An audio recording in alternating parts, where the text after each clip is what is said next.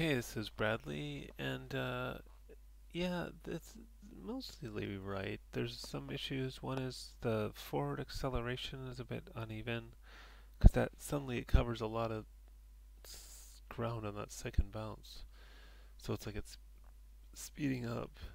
And on the first bounce, there's almost some little kind of almost pause or glitch there that I want to look at. So let's take a look here. Yeah, it's like it slows down as it approaches the bounce. Let's see.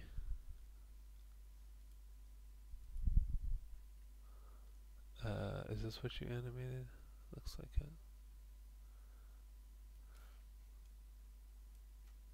it. Yeah, I can see right here. Whoop, that Y translate.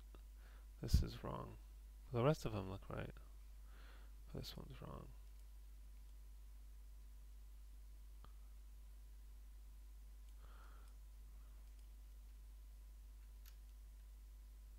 Something more like that. I think it'll already look better. Okay, now let's look at that forward momentum, because that's also weird.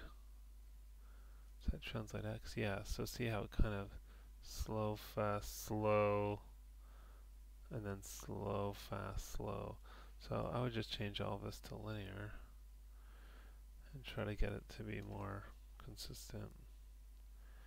And then you only have that one where you did the extra contact frame, the rest you didn't. So that's the other thing you could improve on, is having the extra contact frame for all the bounces. But that looks better now that it's a consistent speed moving forward, I think. So a couple things to fix on that.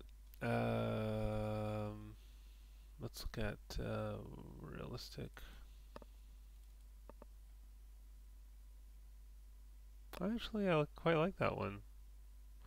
I like that the spin changes, because that happens with real balls, and I especially like the smaller bounces at the end.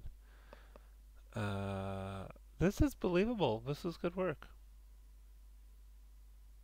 I think there's a little bit of an issue where it seems to accelerate there, but I guess if the spin kind of caused it to move forward more, I think that's realistic too.